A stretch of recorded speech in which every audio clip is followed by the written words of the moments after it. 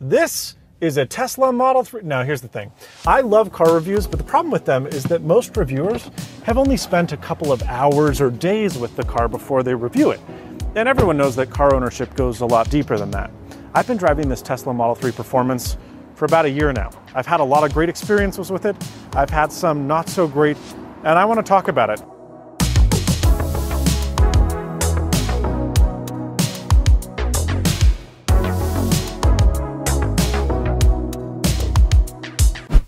It's pretty difficult to review a car without talking about the design language of the vehicle. And while the ultra minimalist interior of the Model 3 has been pretty controversial, the exterior is more objectively beautiful. Tesla designer Franz von Holzhausen worked really hard on making this car look sporty and aggressive without being too overbearing or impractical. You have this nice curved design on the front, which is a little Porsche-esque, but then you get these really firm, sharp lines that continue out through the length of the vehicle and really matches the rest of Tesla's lineup. Making cars is pretty difficult, or so Tesla would lead you to believe. You see this vehicle right here? This is a July 2018 model, which puts it basically right in the middle between now, when this review is being published, and when Model 3 production first began. Now, the earliest Model 3s had a lot of problems. Paint issues, panel misalignment, enormous body gaps, general quality control problems. This and newer vehicles have improved in this department, but they are still not at the level of a traditional automaker. You see, I have problems. My first two doors, they're not equally aligned. I can see paint on the inside on the driver's side, but not on the passenger side. Steel, aluminum, plastic. You see, they use different materials in the construction of the body panels to save weight. Aluminum, which is the most abundant and also one of the lightest, is a problem because it dents with such ease it would blow your mind. I dropped a folding chair 10 inches onto the body panel and I didn't think anything of it. Oh, it's fine. No, it dented, and aluminum is very difficult to repair. But that's not the only problem. The paint, which covers the metals, and plastics, of course, is total garbage. My very expensive paint job, which is now free, by the way, thanks a lot, Elon, is one of the worst paint jobs I've ever seen on any car, ever. The cheapest, most economy cars have a better paint job than this. It's uneven, the clear coat is bad, it's thin, it chips hyper easy, it is garbage. Get the free color and spend some money on a wrap, because the paint is just trash. Because there's no engine or traditional transmission in this car, there's a lot more space in the Model 3 than you might expect. If there's not enough room in the very spacious trunk for your liking, you can obviously fold down the back seats to get more bodies inside. You probably even fit a couple legs or two in here in this storage compartment, which again is there because no transmission. There's even this tiny little pocket on the side, which probably fits more than a supercar. But if you're some kind of weirdo that needs even more space, there's always the frunk. That's right, front trunk. Again, no engine, only a motor about the size of a melon, leaves you a lot of space up here. Now, opening the front trunk is, well, hold on now. I'm gonna go to the app, I'm gonna open the app, I'm gonna click front trunk, and then I'm gonna confirm. That's the reason why I don't use it that much. Unlike the back, where there's a button, like every car ever made, there's no button of any sort on here. You have to use the app or use the in-car display, which is very slow and inconvenient. And look, I mean, there's not a lot of storage up here, but certainly enough to fit groceries, and that's the reason for these hooks. If you ever get smelly takeout food, this is the place to put it.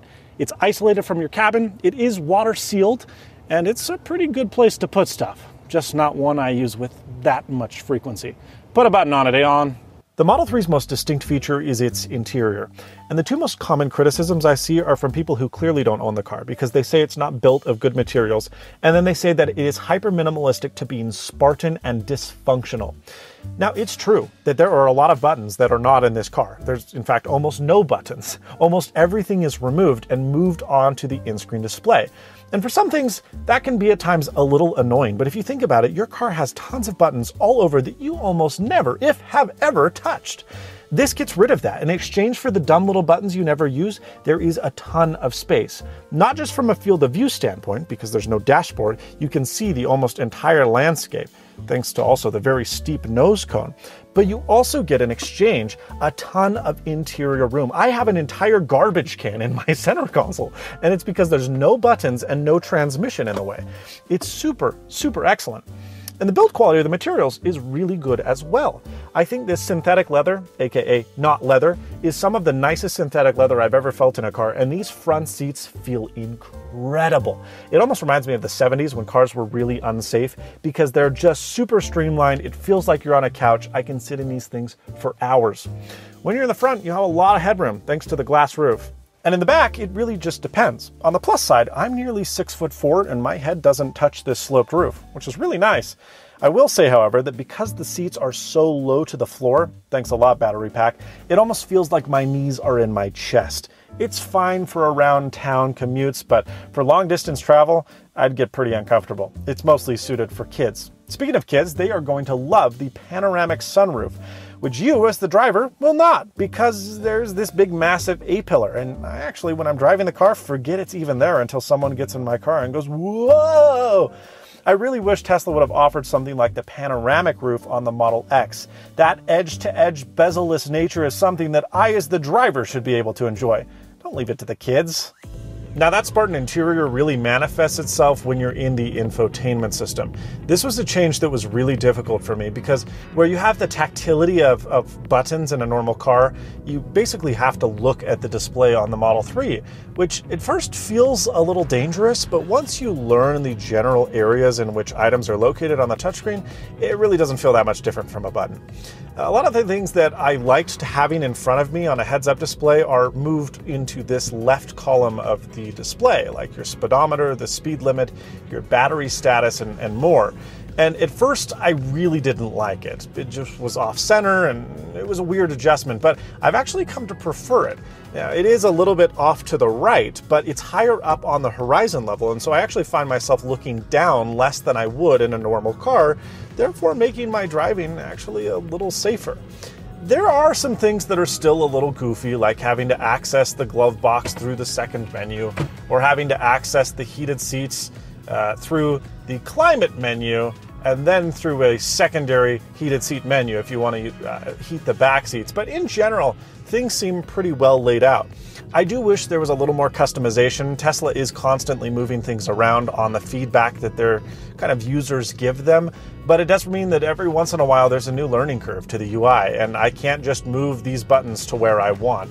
They are where they are, and that's just how it is. Now, where Model 3 really excels is performance, and all electric cars, specifically Teslas, are well known for their rapid acceleration. This Model 3 performance is, it's no different. It does 0 to 60 in, well,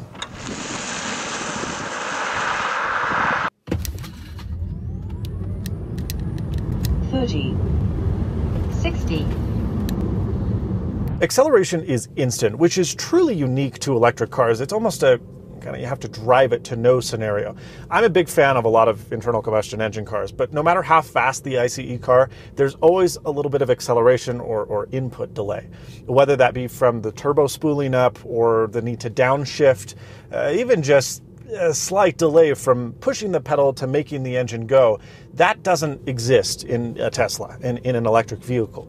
The millisecond you push the pedal, you are instantly getting accelerative feedback, and it is truly unique and super, super fun. So sure, this car is fast, 0 to 60, but where it really excels, where it really flies, is the 40 to 60, or the 60 to 80, or those really quick bursts where you touch the pedal and you're just off. But any car buff will tell you that there is a lot more to driving dynamics than simple acceleration. And that's been a criticism, a valid one, against Tesla for a number of years, because the Model S and the Model X handled like absolute boats. Now, those are heavy cars, but they had bad air suspension, the steering was vague, they were about as graceful as Tailosive tech using an Android phone long term. Now, the Model 3 changes this formula. It's still a heavy car at 4,100 pounds. That's as much as a Ford F-150 pickup truck. But what it does right is it's steel spring suspension instead of air suspension. Now, some may be quick to criticize the Model 3 for that, and many did, because of a price segment that this car operates in, air suspension really should be an option, but it's not. Steel only. The good thing, though, is that Tesla spared no expense, and the steel suspension in this car is some of the best I've driven in any price point, period, let alone the price point that this car operates in. It truly is excellent. Now, there is a bit of understeer, as with every car in this kind of mid-range luxury segment, but because the center of gravity is so low to the ground and the suspension is so superb, you really have the ability to just hang in corners super easily. Even with these crappy all-season tires that I'm running right now, there's just total and absolute grip on the road. Does it handle as tightly as a BMW M3? Well, no, but that's also a far more expensive car. It definitely handles better than a Mercedes C-Class, even E-Class, I think. And I think it handles as well as, or if not better, than the BMW 3 Series, which to even be compared against that legendary car is a feat in and of itself. There's one other thing that makes driving so much easier. It's not just the steering wheel, which, while electronic and feels a little bit vague, does provide feedback audibly. Because there's no engine in this car, you can hear the tires on the road. And so while you can't necessarily feel them like you can in other performance vehicles, it's a totally different experience, and it allows you to feel connected to the steering wheel, to the tires, and to the road without really having to feel it. It's a bit unusual. Lastly, one-pedal driving is a game changer. Because this car has regenerative braking, when you let off the accelerator, the gas pedal, it automatically slows down the car because it's regenerating the electricity that comes from the motors, pushing them back into the battery pack. But what this means is that you get excellent one-pedal driving when you're in canyons. And this car feels hyper agile because the accelerator can be hyper feathered. Not only is it responsive to accelerate, but it's responsive to decelerate. And so there's no more playing with pedals and shifting your feet around. You just throw it into corners, you let off the pedal, you apply the pedal, and it just feels absolutely incredible. I'm not the only one to think this. Look at reviews across the board for Model 3 from a bunch of car blogs. The handling on this thing is absolutely insane. Autopilot. I'm not going to talk about it. Now, isn't that one of the defining features of the car? Yeah, and that's why I'm not going to talk about it. Unlike the car's other capabilities, which are mostly static, Autopilot is continually evolving and improving over time. I did a video about Autopilot in December of last year. I showed off its capabilities and its limitations. Since then, things have improved a little bit. It can now navigate a little bit better than it used to be able to before inside of lanes and handling merges. It can also semi-autonomously drive itself in a parking lot. Gimmicky, but fun. It will continue to improve over time, and that's why I'm not going to take time to talk about it, because it is a major reason why you should buy this car, but you should go watch a dedicated video on it. We talked about the infotainment system in passing, but it really requires a closer look, because something featured so prominently, well, we gotta talk about it. But what the display lacks in buttons, it makes up for in features. The user interface is continually evolving, and new features are added all the time. For example, Joe Mode. This guy on Twitter, named Joe, tweets Elon and says, "Hey look, some of the notifications and chimes are a little bit too loud. Can you turn them down in the back seat so that it doesn't wake up my kid?" Tesla says, "Sure," and adds a new Joe Mode and pushes it out to their entire fleet. The system's not perfect. I mean, there are some bugs here and there, and I don't like that there's not much customizability. For example, this HomeLink icon that used to be over on the left, which opens your garage, is now clear on the right. And it's too far for me and I don't like it, but I can't move that around. But all in all, I mean, it's such a minor complaint. In a market with historically awful infotainment systems, it's a really, really nice change. And getting updates every couple of weeks makes things even better. That's right, updates are frequent, they are free, and there's no trips to the dealership. They just happen, and they're amazing. New features are added, bugs are fixed, things improve. It's really unique and special. And it's created an experience that creates a bond between me and the car far more than I ever have with any car in the past. I used to get bored with cars. I'd drive them for a few months and they just kind of became normal. This car always keeps me on my toes, and I'm always interested to see what happens. And when every update comes out, I'm like a kid on Christmas running downstairs to see what new features my car can do. It really is great. Navigation is important, and it is excellent in the Tesla Model 3. It utilizes Google Maps and traffic data to do live rerouting, which is excellent. I have a traffic jam on the way home. Voice commands also use Google Voice and data search, which is excellent. And this is not unique to Tesla, but what is pretty unique, as far as I'm concerned, is excellent voice context clues. For example, I can say, navigate to Chick-fil-A near Sugar House Park. And I don't have to specify on screen which one. It knows the Chick-fil-A near Sugar House Park and navigates me there in one prompt. It's super, super excellent. Now, range is also helpful because it tells you how much battery you're going to have when you arrive, round trip, and it even shows you a trip meter, which accounts for elevation. So when you're going uphill, it knows that you'll consume more battery, and when you go downhill and regeneratively brake, it accounts for that as well, to give you a much more accurate description of how much juice you'll have when you arrive.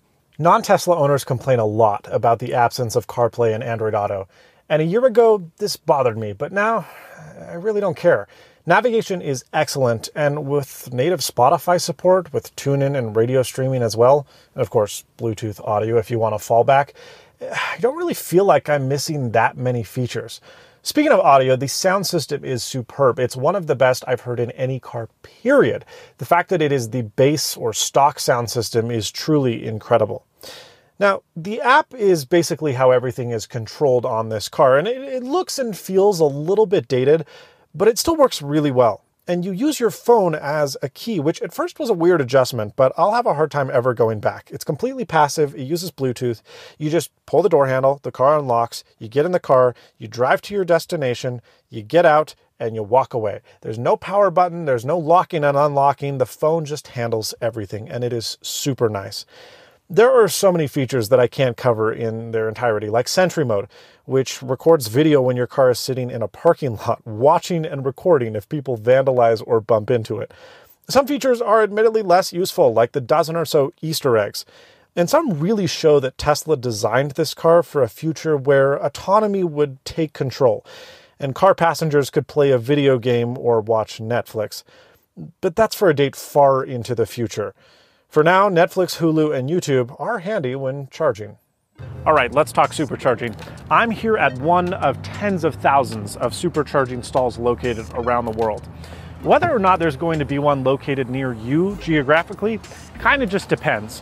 Tesla's opening and building new stalls every day, but the supercharging network is becoming increasingly strained. I live in a city of about 2.2 million people. There are only 10 stalls inside the city.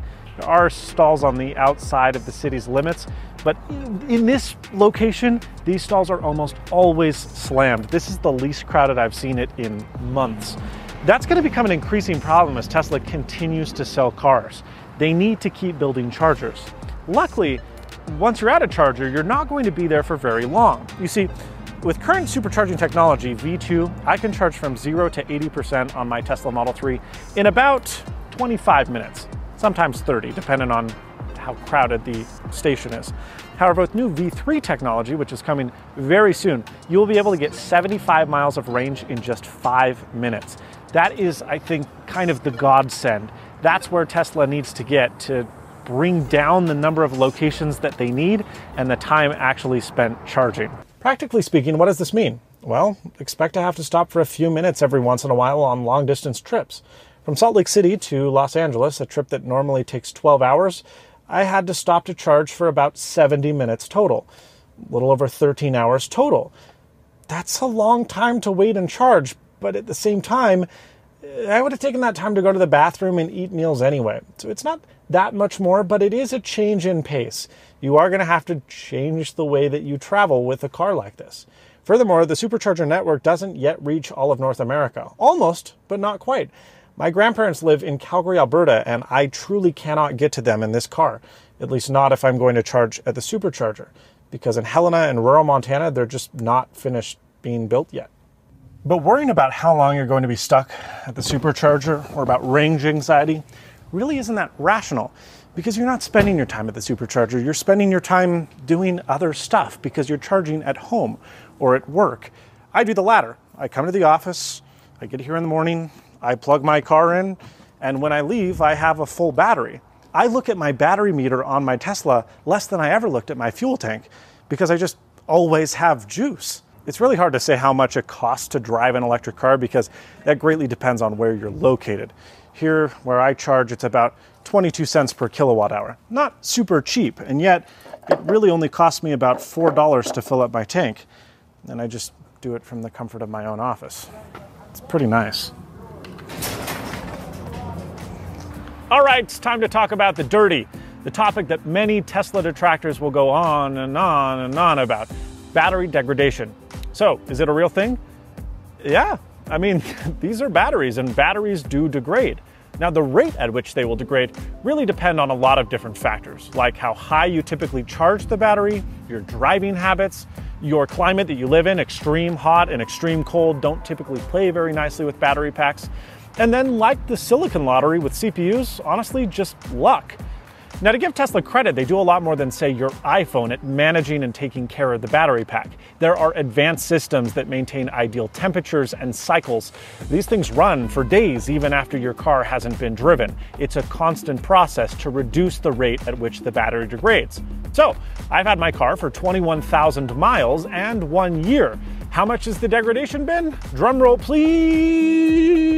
2%. 2% is not nothing. And over the course of 5 years and 100,000 miles, it's going to be more than 2%. It'll probably be about 10. Now, unlike an internal combustion engine, your fuel tank doesn't get smaller the more you drive it. That's unique to electric vehicles. And that can, depending on how much you need that extra range in your battery pack, a bit of a downside. But the degradation is so minor that really you're going to have problems with other components on Tesla vehicles before the battery pack. In 25 years, are you going to see a 2018 Model 3 driving around? Probably not as much as we see 1995 Ford Tauruses driving around today. But if you're buying the car new, that is a problem so far into the future that you probably don't need to worry about it. So, is the Tesla Model 3 the perfect car? No, but it has been really reliable. It's actually, dependent on the trim level, you get pretty good value. Driving it is a blast, and I'm going to have a hard time going non-electric in the future. And then autopilot continues to improve with every month, and it's exciting to know that my car will get better over time. Well, if you enjoyed this video, please give it a like. If you didn't, that other button works okay too. Thank you so much for watching though, and as always, stay snazzy. See you later, folks.